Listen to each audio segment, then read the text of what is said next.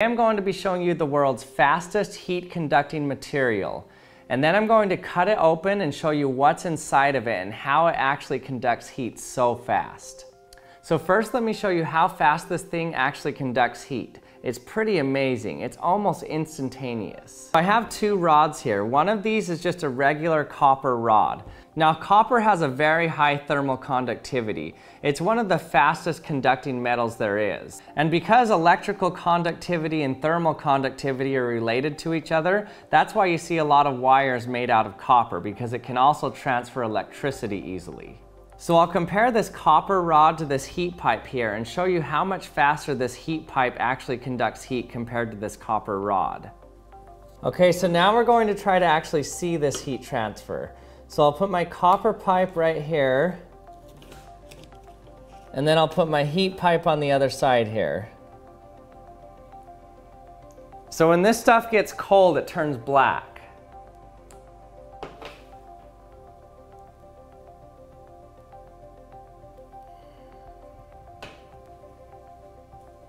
So we should be able to easily see the heat transfer from the pipe to the ice when I stick ice on both the copper pipe and the heat pipe.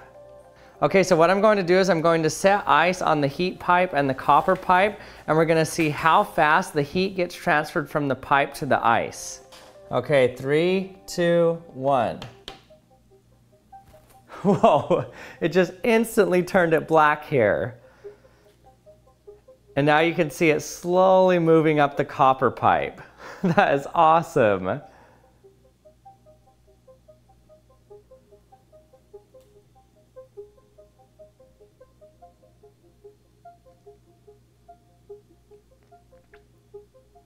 You can see how long it takes to move up the copper pipe.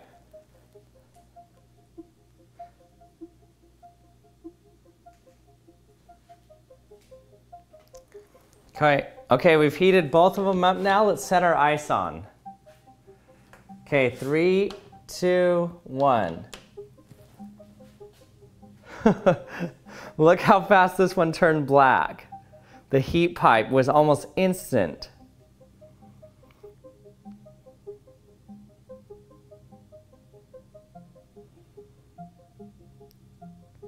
And then the copper pipe, you can see the heat slowly coming out of it.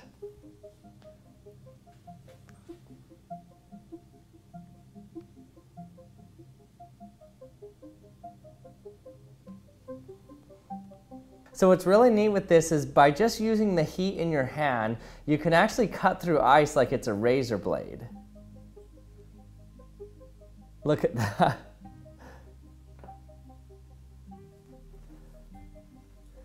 So in doing that, it instantly gets cold in my hand. So I have to try to transfer the heat back into it as it cuts through the ice. But it's so cool how it instantly just cuts into the ice when I touch it to it.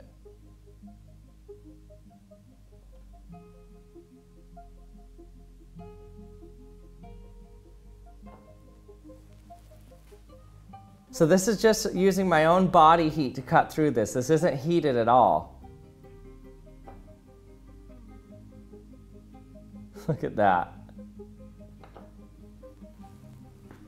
So let's cut this open and see why this can transfer heat so much faster than a regular copper rod. This can actually transfer heat around 2 orders of magnitude faster than a copper rod. So copper can transfer heat at around 0.4 kilowatts per meter Kelvin, and this heat pipe can transfer at 100 kilowatts per meter Kelvin. So what's a little bit scary about this is, as I'm cutting it, it's going to generate heat, but it conducts heat so fast that it'll probably burn me, so I'm going to wear some gloves while I hold this.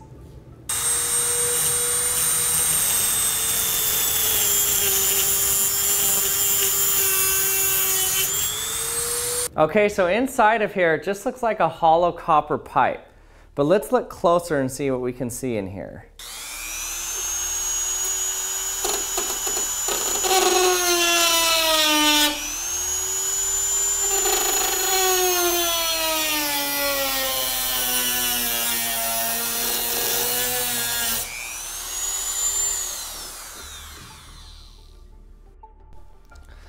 Okay, so I've split open the end and bent it down here.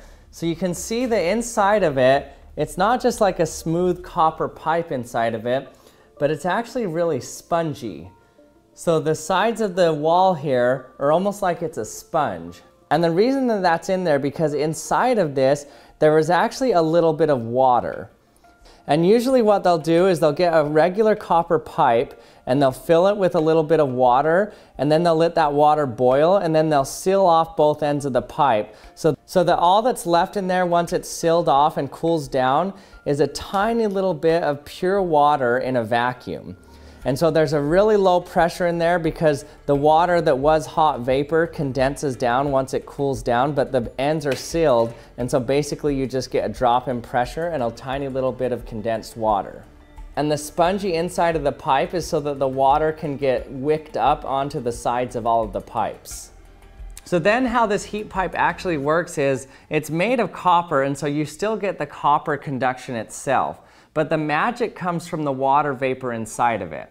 So the tube starts off at a very low pressure, but as you heat up one end of it, the water that is at that end of the pipe heats up. And when it heats up, it vaporizes. And as it vaporizes, the pressure increases. And if the other end is colder, then that means that there's a pressure force driving that water vapor to the other side. So at high pressure over here, low pressure over here, and so all of that water vapor gets pushed to that side. But now the other side is colder, and so the water vapor now condenses. And so basically you get this fast push of water vapor to the other side, and then it condenses. And so it takes heat from this side and quickly pushes it to the other side. And so that quick heat transfer comes from the heat it takes to vaporize the water, and then it puts that heat back on the other side when that water condenses. And so it's this continually efficient heat pump that continually takes heat from one end of the pipe and pushes it to the other side of the pipe. And you can actually use different types of liquids and different kinds of metals for this, but this copper-water combination actually works extremely well. These are used in a lot of applications, including inside of computers. When you need to transfer a lot of heat quickly, these heat pipes are unmatchable with any other standard metal.